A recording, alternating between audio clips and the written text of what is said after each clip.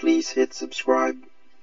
This problem appears at the qualifying examinations for applicants for Japanese government or MEXT scholarships 2018. There are two mathematics exams, one for social sciences Mathematics A and another for natural sciences Mathematics B. This problem is from the 2018 Mathematics B questionnaire. The answer key and original questions are linked in the description. Problem 2 of 1. The real number solution to the equation 2 to the x plus 2 minus 2 to the minus x plus 3 equals 0 is x equals blank. This is a pretty straightforward problem, and the first thing we just need to do is to consolidate 2 to the x as one variable. That's going to make it easier for us to manipulate the equation. So let's do that.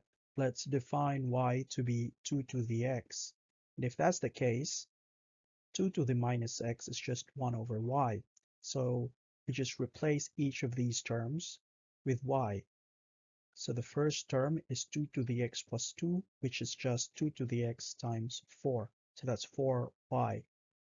And the second term is 1 over y. And so we get this. Now we multiply both sides by y. We get this. Now we just have to factor this because we just want to find y. What is the value of y? So we're looking for the factors of this, and those factors are just 4y minus 1 and y plus 1. Now these factors could be set to 0 to get 0. So the solution to this equation here is either 4y minus 1 equals 0, or y plus 1 equals 0, or both.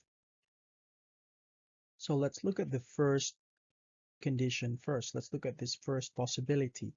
If 4y minus 1 is 0, then if you solve that, you get y equals 1/4.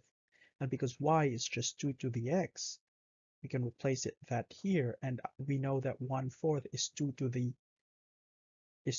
minus 2. Then we get x equals -2. And this is a real solution, so this should go here. Now let's look at y plus 1 equals 0. If that's the case, then y equals -1. However, we have a problem there because y is 2 to the x, and there is no real number such that if you raise 2 to that number, you get a negative number. And therefore, it's impossible for x to be real in this case. And therefore, our answer is x equals -2.